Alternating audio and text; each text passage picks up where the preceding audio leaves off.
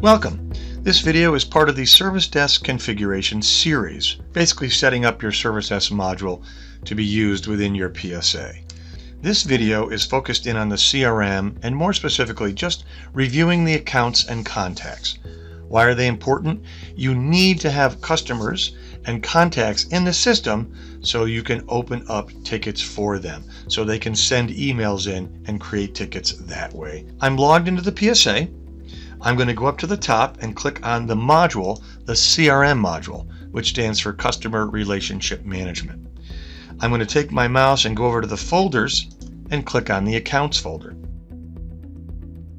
Now in the Accounts folder, you're going to store all different types of accounts: customers, prospects, vendors, partners, anybody you would need to call representing your company. I'm going to go down and open up a customer. I can double click on the line or click the pencil, either way. Up top is your high-level information, your account name. Okay, so it's Acme Company. Boom, they're in the system. What type? We'll make them a client. You can put their website, what day you acquired them. You could classify what type of business. Are they education, government, barrister, medical? They happen to be a manufacturing company. You want to set their currency. Basically, and we'll go with pounds. Oh, so this is the high-level information. Down here, we get more specific. Location, the first tab. What is the location, the physical address of your customer? You can have multiple, so you could support one account. You could have multiple addresses and support that customer.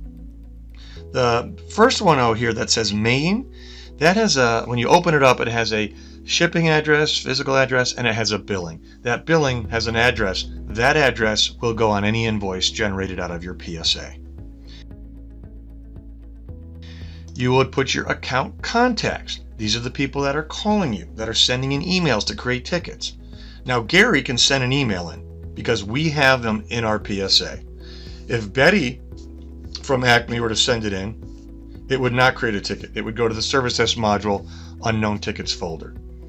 We can add Betty here so she can send emails in and create tickets, or we can go up to the email domain, hit the add button, and add the company's domain, and we're all set to go. So if Betty and anybody else from Acme sends in an email, it will create a ticket in your system.